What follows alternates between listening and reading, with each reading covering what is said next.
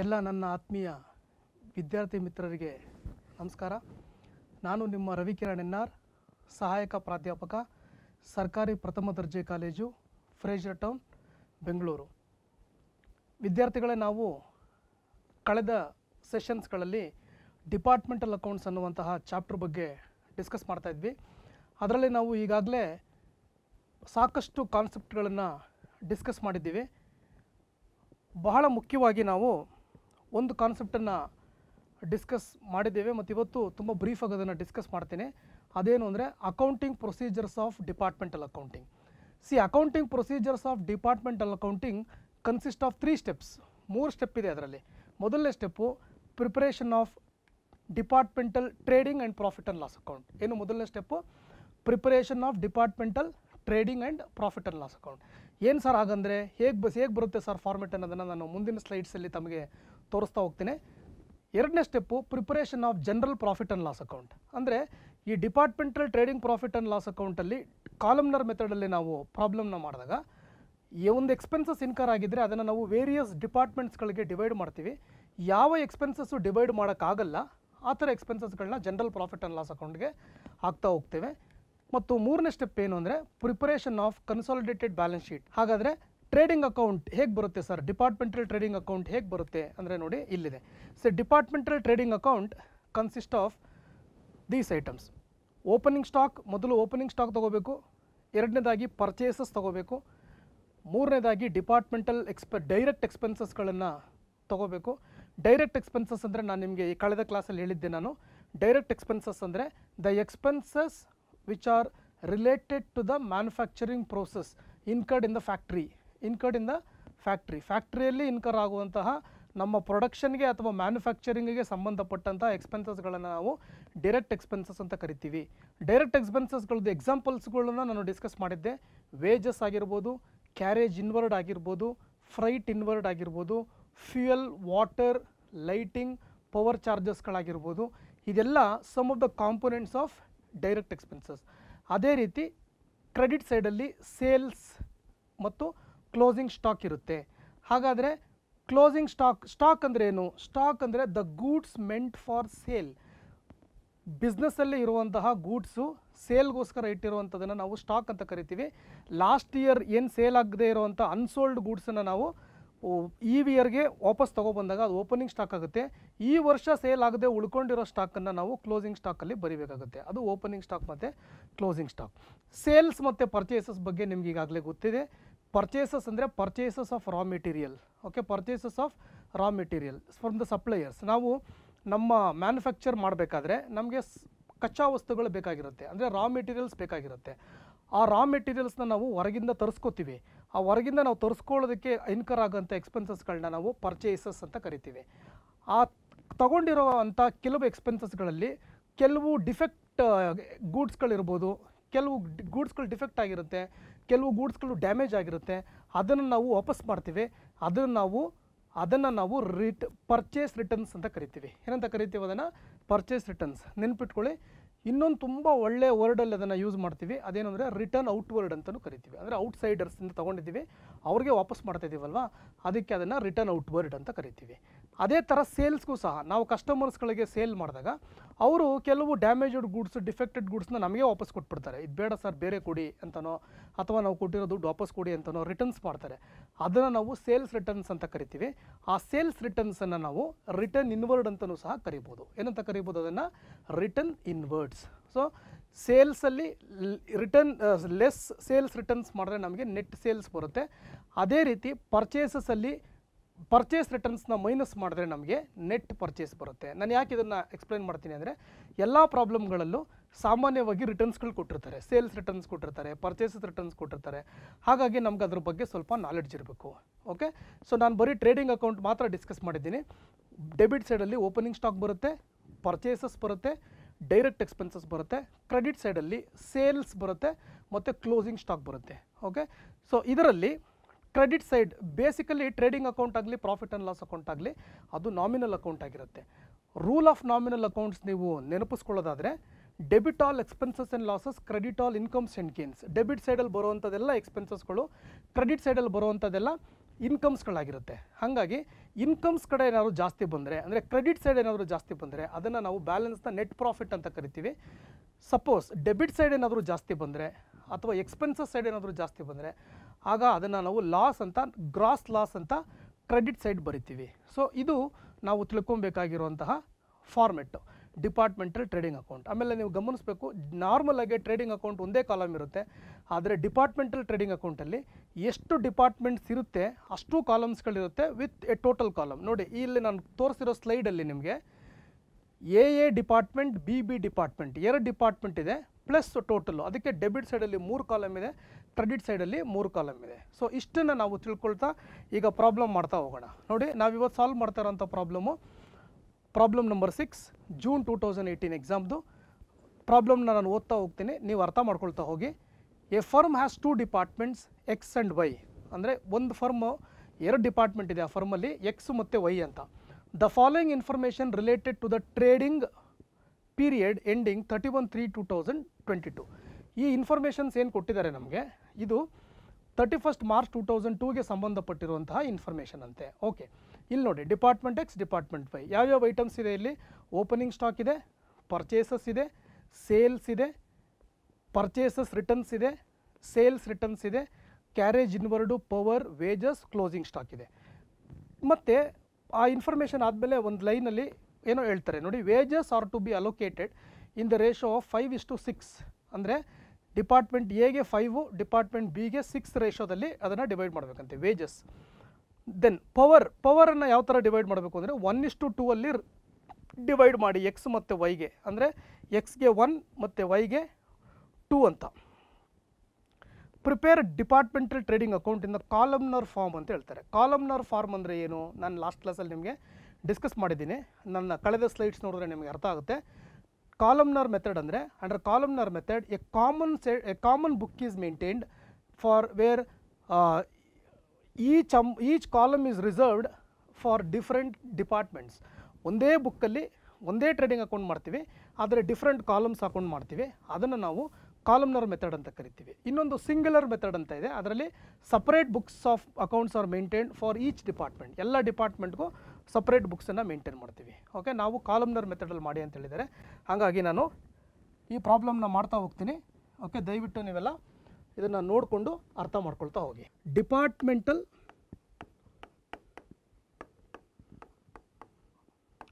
Trading account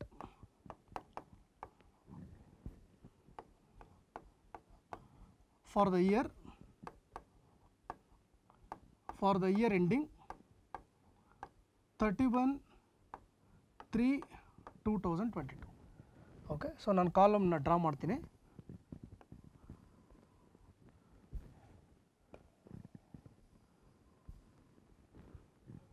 okay, ಇಲ್ಲಿ divide ಮಾಡ್ಕೋತೀನಿ. Okay, 3 column ಇದೆ. ಒಂದು ಟೋಟಲ್ ಕಾಲಮ್ಗೆ ರಿಸರ್ವ್ ಮಾಡೋಣ, ಒಂದು ಡಿಪಾರ್ಟ್ಮೆಂಟ್ ಎಕ್ಸ್ಗೆ, ಇನ್ನೊಂದು ಡಿಪಾರ್ಟ್ಮೆಂಟ್ ವೈಗೆ. ಓಕೆ, ಅದೇ ಥರ ಕ್ರೆಡಿಟ್ ಸೈಡು ಸಹ 3 ಕಾಲಮ್ ತಗೋತೀನಿ.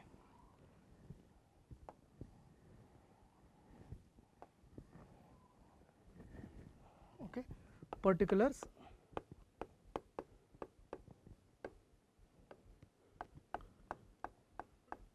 Department X, department Y, total of department X and Y.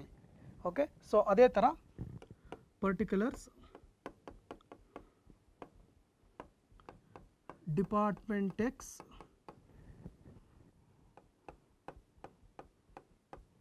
Department Y and total. ನೋಡಿ, ಇದು ಫಾರ್ಮೆಟ್, ಡಿಪಾರ್ಟ್ಮೆಂಟಲ್ ಅಕೌಂಟ್ಸ್ ಫಾರ್ಮೆಟು ಈ ಥರ ಬರುತ್ತೆ. ಈಗ ನಾನು ಒಂದೊಂದಾಗಿ ಐಟಮ್ಸ್ಗಳನ್ನು ತಗೊಳ್ತಾ ಹೋಗ್ತೀನಿ. ಮೊದಲನೇ ಐಟಮು ಟ್ರೇಡಿಂಗ್ ಅಕೌಂಟಲ್ಲಿ ನಾನು ಡಿಸ್ಕಸ್ ಮಾಡಿರೋ ಹಾಗೆ ಓಪನಿಂಗ್ ಸ್ಟಾಕಿಂದ ಶುರು ಆಗುತ್ತೆ. ಓಕೆ, ನಾನು ಫಸ್ಟ್ ತಗೋತಾ ಇದ್ದೀನಿ 2 opening stock. Okay, 2 opening stock. C, opening stock department ಎಕ್ಸ್ಗೆ 5,000 ಇದೆ, ಡಿಪಾರ್ಟ್ಮೆಂಟ್ ವೈಗೆ 7,000 ಇದೆ. ಈ ಎರಡು ಆ್ಯಡ್ ಮಾಡಿದ್ರೆ 5,000 + 7,000 12,000 ಆಗುತ್ತೆ. 5,000 + 7,000 ಎಷ್ಟಾಗುತ್ತೆ? 12,000 ಆಗುತ್ತೆ. ಓಕೆ, ನೆಕ್ಸ್ಟ್ ಐಟಮ್ಮು ನಾವು ಪರ್ಚೇಸಸ್ ತೊಗೋಬೇಕು. ಬರೀ ಪರ್ಚೇಸಸ್ ತೊಗೋಬೇಕಾ ಸರ್? ಇಲ್ಲ, ಪರ್ಚೇಸಸ್ ಜೊತೆಗೇನಾದರೂ ಪರ್ಚೇಸ್ ರಿಟರ್ನ್ಸ್ ಇದ್ದರೆ ಅದನ್ನು ಮೈನಸ್ ಮಾಡಬೇಕು. ಪರ್ಚೇಸಸ್ ಜೊತೆಗೆ ಏನು ಮೈನಸ್ ಮಾಡಬೇಕು ನಾವು? ಪರ್ಚೇಸಸ್ ರಿಟರ್ನ್ಸ್ ಇದ್ದರೆ ಮೈನಸ್ ಮಾಡಬೇಕು. ನೋಡಿ, ಒಂದೇ ಕಾಲಮಲ್ಲಿ ಮಾಡೋದಾದರೆ ಎರಡನ್ನೂ ಬರೆದು ಪರ್ಚೇಸಸ್ಸು ಮತ್ತು ರಿಟರ್ನ್ಸ್ ಎರಡೂ ಬರೆದು ಅದನ್ನು ಔಟ್ರ್ ಕಾಲಮ್ಗೆ ತೊಗೊಬೋದಾಗಿತ್ತು. ಔಟ್ರ್ ಕಾಲಮ್ಗೆ ಅದನ್ನು ತೊಗೋಬೋದಾಗಿತ್ತು. ಇಲ್ಲಿ 3 ಕಾಲಮ್ ಇರೋದ್ರಿಂದ 3 ಇನ್ನರ್ ಕಾಲಮ್ ಬರೆಯೋಕ್ಕಾಗಲ್ಲ. ಅದರಿಂದ ನಾನು ಡೈರೆಕ್ಟಾಗಿ ಅಮೌಂಟ್ ತೊಗೋತೀನಿ. ಪರ್ಚೇಸಸ್ ಎಷ್ಟಿದೆ? ಡಿಪಾರ್ಟ್ಮೆಂಟ್ ಎಕ್ಸ್ಗೆ ಪರ್ಚೇಸಸ್ ನೋಡಿ 42,000 ಇದೆ.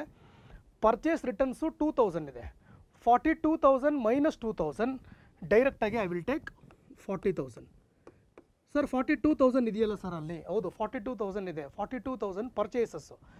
ಆ 42,000ಅಲ್ಲಿ ಪರ್ಚೇಸಸ್ ರಿಟರ್ನ್ಸ್ 2,000 ಮೈನಸ್ ಮಾಡಿದ್ರೆ ನಮಗೆ ಉಳಿಯೋ ಅಮೌಂಟ್ ಎಷ್ಟು? 40,000 minus 2,000. 42,000 minus 2,000, 40,000 is the amount. ಅದೇ ಥರ ಡಿಪಾರ್ಟ್ಮೆಂಟ್ ವೈಗೆ ತೊಗೋಬೇಕು. ಡಿಪಾರ್ಟ್ಮೆಂಟ್ ವೈಗೆ ನೋಡಿ, ಸೆಕೆಂಡ್ ಪಾಯಿಂಟಲ್ಲಿ ಪರ್ಚೇಸಸ್ 52,000 ಇದೆ. ಅದೇ ಥರ ಪರ್ಚೇಸ್ ರಿಟರ್ನ್ಸ್ 2,000 ಇದೆ. 52,000 ಮೈನಸ್ 2,000, 50,000. Therefore 40,000 plus 50,000, 90,000. 40,000 plus 50,000, 90,000. ನಾನು ಏನು ಮಾಡಿದ್ದೀನಿ? ಪರ್ಚೇಸಸ್ ಮೈನಸ್ ಪರ್ಚೇಸಸ್ ರಿಟರ್ನ್ಸ್ ಏನು ಬ್ಯಾಲೆನ್ಸ್ ಅಮೌಂಟ್ ಬರುತ್ತೋ ಆ ಅಮೌಂಟಿದೆ ಅಲ್ಲಿಗೆ ಬರೆದಿದ್ದೀನಿ. ಅದೇ ಥರ ನೆಕ್ಸ್ಟು ಸೇಲ್ಸ್ ತೊಗೊಬಿಟ್ರೋಣ. ಕ್ರೆಡಿಟ್ ಸೈಡಲ್ಲಿಗೆ, ಕ್ರೆಡಿಟ್ ಸೈಡಲ್ಲಿ by sales. Okay, by sales less returns. ಯಾವ returns? Sales returns. Purchases less sales returns. ನೋಡಿ, purchases sales minus sales returns. Sales 80,000 ಇದೆ. ಸೇಲ್ಸ್ ಎಷ್ಟಿದೆ? 80,000 ಇದೆ ಆ್ಯಕ್ಚುವಲ್ ಸೇಲ್ಸ್. ರಿಟರ್ನ್ಸ್ ಎಷ್ಟಿದೆ? 2,000 ಇದೆ. 80,000 ಮೈನಸ್ 2,000, 78,000. 80,000 ಮೈನಸ್ 2,000, 78,000. ಅದೇ ರೀತಿ ಡಿಪಾರ್ಟ್ಮೆಂಟ್ ವೈಗೆ ನೋಡಿ, ಡಿಪಾರ್ಟ್ಮೆಂಟ್ ವೈಗೆ ಸೇಲ್ಸ್ 93,000 ಇದೆ ಮತ್ತು ಸೇಲ್ಸ್ ರಿಟರ್ನ್ಸು 2,000 ಇದೆ. 93,000 minus 2,000 will be 91,000. Okay, 78,000 and 91,000 ಇವೆರಡನ್ನೂ ಆ್ಯಡ್ ಮಾಡೋಣ. ಓಕೆ, ಇವೆರಡನ್ನೂ ಆ್ಯಡ್ ಮಾಡಿದ್ರೆ ನಮಗೆ 1,69,000 ಬರುತ್ತೆ. ಯಾವೆರಡನ್ನೂ ಆ್ಯಡ್ ಮಾಡಿದ್ರೆ 78,000 ಆ್ಯಂಡ್ 91,000 ಆ್ಯಡ್ ಮಾಡಿದ್ರೆ 1 + 8 is 9, 9 + 7 is 16. 1,69,000 ಬರುತ್ತೆ. ಸೊ ಇಷ್ಟು ನಿಮಗೆಲ್ಲ ಕ್ಲೀನಾಗಿ ಅರ್ಥ ಆಗಿದೆ ಅಂತ ನಾನು ಭಾವಿಸ್ತೀನಿ. ಹಾಗೆ ನಾವಿವಾಗ ಪ್ರಾಬ್ಲಮಲ್ಲಿ ಓಪನಿಂಗ್ ಸ್ಟಾಕ್ ತೊಗೊಂಡಿದ್ದೀವಿ, ಪರ್ಚೇಸಸ್ ತೊಗೊಂಡಿದ್ದೀವಿ, ಸೇಲ್ಸ್ ತೊಗೊಂಡಿದ್ದೀವಿ, ಪರ್ಚೇಸಸ್ ರಿಟರ್ನ್ಸ್ ತೊಗೊಂಡಿದ್ದೀವಿ, ಸೇಲ್ಸ್ ರಿಟರ್ನ್ಸ್ ತೊಗೊಂಡಿದ್ದೀವಿ. ಇನ್ನೂ 4 ಐಟಮ್ಸ್ ತೊಗೋಬೇಕು. ಯಾವ್ಯಾವ ಐಟಮ್ಸ್ ತೊಗೋಬೇಕು? ಕ್ಯಾರೇಜ್ ಇನ್ವರ್ಡ್ ತೊಗೋಬೇಕು, ಪವರ್ ತೊಗೋಬೇಕು, ವೇಜಸ್ ತೊಗೋಬೇಕು, ಕ್ಲೋಸಿಂಗ್ ಸ್ಟಾಕ್ ತೊಗೋಬೇಕು. ಈ 4 ಐಟಮ್ ತೊಗೊಬಿಟ್ರೆ ನಮ್ಮ ಪ್ರಾಬ್ಲಮ್ಮು ಸರಿಯಾಗಿಬಿಡುತ್ತೆ. ಓಕೆ, ನಮ್ಮ ಪ್ರಾಬ್ಲಮ್ಮು ಎಲ್ಲ ತೊಗೊಂಡಂಗೆ ಆಗುತ್ತೆ. ಓಕೆ, ಸೊ ನಾವು ಡೈರೆಕ್ಟ್ ಎಕ್ಸ್ಪೆನ್ಸಸ್ಗಳು ತೊಗೊಳ್ಳೋಣ. ಕ್ಯಾರೇಜ್ ಇನ್ವರ್ಡ್ ಫಸ್ಟ್ ನಾನು ತೊಗೋತಾ ಇರೋದು. Okay, carriage inward.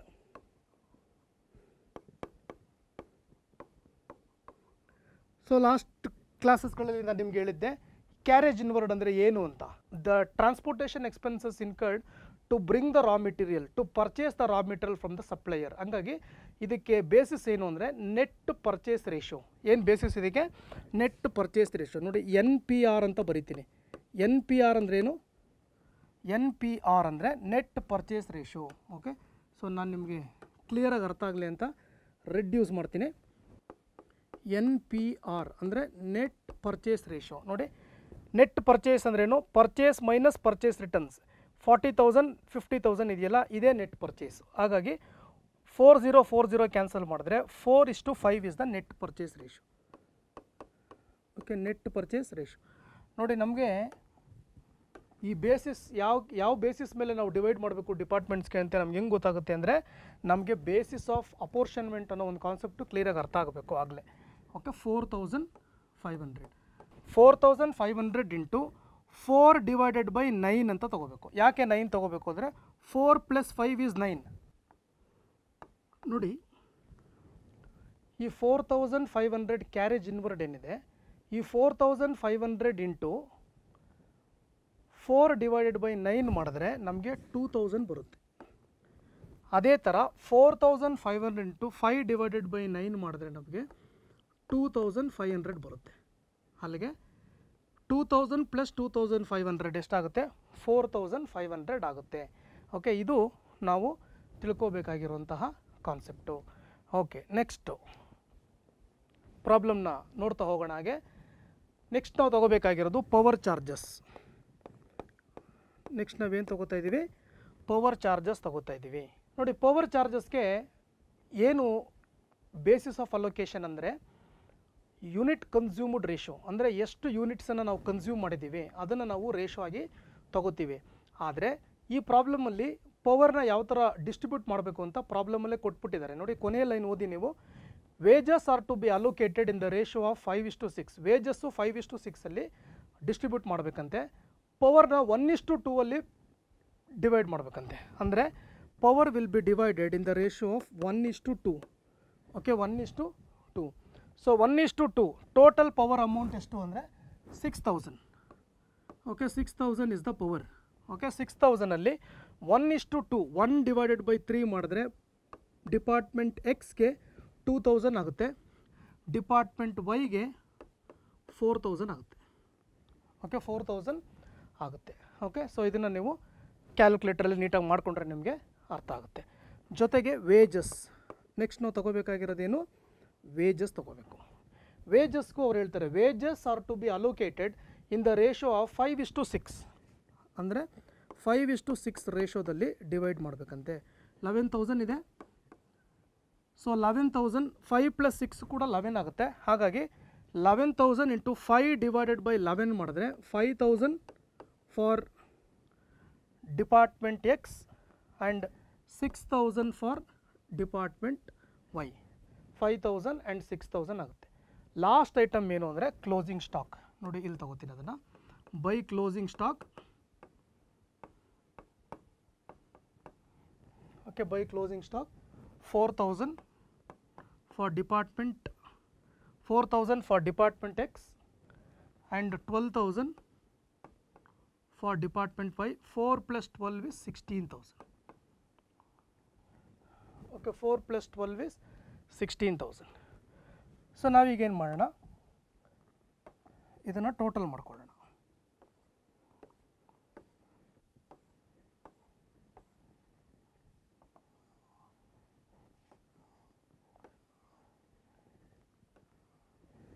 Okay, total ಮಾಡ್ಕೊಳ್ಳೋಣ. 1,69,000 ಈಗ 78,000 ಪ್ಲಸ್ 4,000 ಅಂದರೆ 82,000 ಆಗುತ್ತೆ. ಎಷ್ಟಾಗುತ್ತೆ ಇದು? 82,000 ಆಗುತ್ತೆ. 91,000 ಪ್ಲಸ್ 12,000 ಮಾಡಿದ್ರೆ ನಮಗೆ 1,03,000 ಬರುತ್ತೆ. 1,03,000. ಓಕೆ, ನೆಕ್ಸ್ಟು 1,69,000 ಪ್ಲಸ್ 16,000 ಮಾಡಿದ್ರೆ ನಮಗೆ 1,85,000 ಬರುತ್ತೆ. ಓಕೆ, 1,85,000. ಓಕೆ, ಇದೇ ಟೋಟಲ್ನ ಈ ಕಡೆನೂ ಬರೆದುಬಿಡ್ತೀನಿ. Debit ಸೈಡ್ಗೂ 82,000, 1,03,000 and 1,85,000. ಸೊ ಈ ಅಮೌಂಟಲ್ಲಿ ಇಷ್ಟನ್ನು ಮೈನಸ್ ಮಾಡಿದ್ರೆ, ಓಕೆ, ಇಷ್ಟನ್ನು ಮೈನಸ್ ಮಾಡಿದ್ರೆ ನಮಗೇನು ಆನ್ಸರ್ ಬರುತ್ತೋ ಅದನ್ನೇ ನಾವು ಗ್ರಾಸ್ ಪ್ರಾಫಿಟ್ ಅಂತ ಕರಿತೀವಿ. ಏನಂತ ಕರಿತೀವಿ? Gross profit. ಇದನ್ನು ನಾನು ಬ್ಯಾಲೆನ್ಸಿಂಗ್ ಫಿಗರ್ ಅಂತ ಬರಿತಾ ಇದ್ದೀನಿ, ಅಂದರೆ ಬ್ಯಾಲೆನ್ಸ್ ಅಂತ. ನೋಡಿ, ಈಗ ನಾವು ಹಾಗೆ ಲೆಕ್ಕ ಹಾಕೋಣ. 5,000 ಪ್ಲಸ್ 40,000 45,000, 45,000 ಪ್ಲಸ್ 2,000 47,000, 47,000 ಪ್ಲಸ್ 2,000 49,000 ಪ್ಲಸ್ 5,000 54,000 ಆಯಿತು. ಓಕೆ, 82,000ಅಲ್ಲಿ 54,000ನ ಮೈನಸ್ ಮಾಡಬೇಕು. ಎಷ್ಟು ಬರುತ್ತೆ ಆವಾಗ? ಸೊ 12ಅಲ್ಲಿ ಇದೆ 8 7 28,000 ಬರುತ್ತೆ. Gross profit is 28,000. Gross profit is 28,000 for department X. ಅದೇ ಥರ ಡಿಪಾರ್ಟ್ಮೆಂಟ್ ವೈಗೆ ನೋಡೋಣ. ಡಿಪಾರ್ಟ್ಮೆಂಟ್ ವೈಗೆ ನೋಡಿದ್ರೆ ನಾವು 7,000 57,000 59,000 63,000 63,000 ಪ್ಲಸ್ 6,000 69,500 ಆಗುತ್ತೆ. 69.5 ಆಗುತ್ತೆ. ಓಕೆ, ಅಲ್ಲಿರೋದು ನಮಗೆ 103.0 ಅಲ್ವಾ, 1,30,000. ಸೊ 5 12 9 ಹೋದರೆ 2, 9 3 ಹೋದರೆ 9 6 ಹೋದರೆ 3. ಓಕೆ, 32,500. ಓಕೆ, ಇವೆರಡರ ಟೋಟಲ್ ಇಲ್ಲಿಗೆ ಬರೀಬೇಕು ನಾವು. ಇವೆರಡನ್ನೂ ಟೋಟಲ್ ಮಾಡಿದ್ರೆ ನಾವು 60,500 ಆಗುತ್ತೆ. ಓಕೆ, 60,500 ಆಗುತ್ತೆ. ಓಕೆ, ಸೊ ಈ ರೀತಿ ನಾನು ಇದರಲ್ಲಿ ನಿಮ್ಗೆ ಏನು ಎಕ್ಸ್ಪ್ಲೈನ್ ಮಾಡೋಕ್ಕೆ ಟ್ರೈ ಮಾಡ್ತಾಯಿದ್ದೀನಿ ಅಂದರೆ, ಡಿಪಾರ್ಟ್ಮೆಂಟಲ್ ನಾವು trading profit and loss account, trading account ಮಾಡಿದಾಗ ಮೊದಲು ಓಪನಿಂಗ್ ಸ್ಟಾಕ್ ತೊಗೋಬೇಕು. ನೋಡಿ, ಇಲ್ಲಿ ಓಪನಿಂಗ್ ಸ್ಟಾಕ್ ತೊಗೋಬೇಕು. ದೆನ್ ಪರ್ಚೇಸಸ್, ಕ್ಯಾರೇಜ್ ಇನ್ವರ್ಡ್ ತೊಗೋಬೇಕು. ಜೊತೆಗೆ ಪವರ್ ತೊಗೋಬೇಕು, ವೇಜಸ್ ತೊಗೋಬೇಕು. ಸಪೋಸ್ ನೋಡಿ, ಪವರು ಮತ್ತು ವೇಜಸ್ಗೆ ಅವರೇ ಪ್ರಾಬ್ಲಮಲ್ಲಿ ಯಾವ ರೀತಿ ಅಲೋಕೇಟ್ ಮಾಡಬೇಕು ಅಂತ ಕೊಟ್ಬಿಟ್ಟಿದ್ದಾರೆ ನಮಗೆ. ಸಪೋಸ್ ಕೊಟ್ಟಿಲ್ಲ ಅಂದರೆ ನಮಗೆ ಆ ನಾಲೆಡ್ಜ್ ಇರಬೇಕು, ಯಾವುದರಲ್ಲಿ ನಾವು ಡಿವೈಡ್ ಮಾಡಬೇಕು. ಈಗ wages it is relating to manufacturing ಅಲ್ವಾ. ಮ್ಯಾನುಫ್ಯಾಕ್ಚರ್ ಏನಕ್ಕೆ ಮಾಡ್ತಾರೆ, ಸೇಲ್ಸ್ಗೋಸ್ಕರ ಮಾಡ್ತಾರೆ. ಹಾಗಾಗಿ 5/6 ಏನಾದರೂ ಕೊಟ್ಟಿರಲಿಲ್ಲ ಅಂದಿದ್ರೆ the ratio will be 78:91 net sales ratio. Sales ರೇಷೋದಲ್ಲಿ ನಾವು ಡಿವೈಡ್ ಮಾಡಬೇಕಾಗಿತ್ತು ಅದನ್ನು. ಓಕೆ, 78:91 ಅಥವಾ 13 ಟೇಬಲಲ್ಲಿ 6:7 ರೇಷೋದಲ್ಲಿ ಡಿವೈಡ್ ಮಾಡಬೇಕಾಗಿತ್ತು. 5:6 ಕೊಟ್ಟಿರಲಿಲ್ಲ ಅಂದರೆ ನೆಟ್ ಸೇಲ್ಸ್ ರೇಷೋ 78:91, 13th ಟೇಬಲಲ್ಲಿ ಅದು 6:7 ಆಗುತ್ತೆ, ಅದರಲ್ಲಿ ಡಿವೈಡ್ ಮಾಡಬೇಕಾಯಿತು. ಪವರ್ ಚಾರ್ಜಸ್ 1:2 ಅವರೇನಾದರೂ ಕೊಟ್ಟಿಲ್ಲ ಅಂದರೆ ಯೂನಿಟ್ ಕನ್ಸ್ಯೂಮ್ಡ್ ರೇಷೋ ಏನಾದರೂ ಕೊಟ್ಟಿದ್ದಾರೆ ನೋಡಬೇಕು ಪ್ರಾಬ್ಲಮಲ್ಲಿ. Power charges, electricity charges, lighting charges, ಇದಕ್ಕೆಲ್ಲ ನಾವು ಎಷ್ಟು ಪವರ್ ಯೂಸ್ ಮಾಡ್ತೀವಿ ಅದರ ಮೇಲೆ ನಾವು ಪೇ ಮಾಡ್ತೀವಿ. ಹಾಗಾಗಿ ಅದು ನಮಗೆ ಗೊತ್ತಾಗುತ್ತೆ. ಹಾಗಾಗಿ ಯೂನಿಟ್ ಕನ್ಸ್ಯೂಮ್ಡ್ ರೇಷೋ ಕೊಟ್ಟಿಲ್ಲದೆ ಇದರಿಂದ ಓಕೆ ನಾವೇನು ಮಾಡ್ತಾಯಿದ್ದೀವಿ, 1:2 ಅಂತ ಕೊಟ್ಟಿರೋದ್ರಿಂದ ನಾವು ಅದನ್ನೇ ತೊಗೋತಾ ಇದ್ದೀವಿ. ಸೊ ಇಷ್ಟನ್ನು ಹೇಳ್ತಾ ಇವತ್ತಿನ ಸೆಷನ್ ನಿಮಗೆಲ್ಲರಿಗೂ ಅರ್ಥ ಆಗಿದೆ ಅಂತ ನಾನು ಭಾವಿಸ್ತಾ ಓಕೆ ಈ ಸೆಷನನ್ನು ಮುಗಿಸ್ತಾ ಇದ್ದೀನಿ. ಎಲ್ಲರಿಗೂ ಥ್ಯಾಂಕ್ ಯು ವೆರಿ ಮಚ್. ಮುಂದಿನ ಸೆಷನಲ್ಲಿ ಇನ್ನೊಂದು ಪ್ರಾಬ್ಲಮ್ ಜೊತೆಗೆ ನಿಮ್ಮನ್ನ ನಾನು ಭೇಟಿ ಮಾಡ್ತೀನಿ. Thank you.